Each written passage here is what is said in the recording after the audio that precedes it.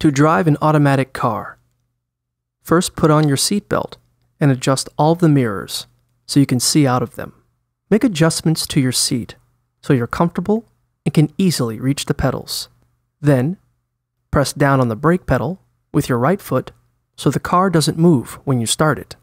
Next, turn the car on by putting the keys in the ignition and turning them clockwise.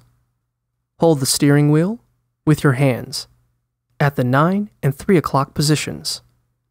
If you need to reverse out of a parking spot, move the gear stick from park to reverse and look over your shoulder so you can see what's behind you.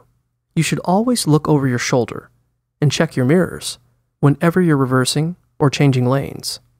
Gently remove your foot from the brake pedal so the car starts moving, but don't press on the gas pedal. When you're in reverse, you'll need to turn the steering wheel in the opposite direction you want to go. If you need to turn left, turn the steering wheel to the right, and vice versa. Once you've backed out of the spot, press your foot down on the brake pedal and move the gear stick from reverse to drive.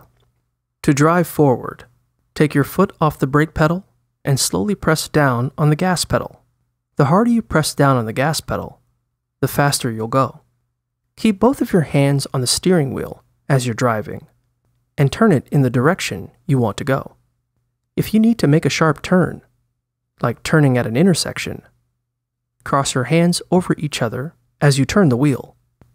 Then, when you're ready to straighten out again, loosen your grip on the wheel so it turns back into the starting position.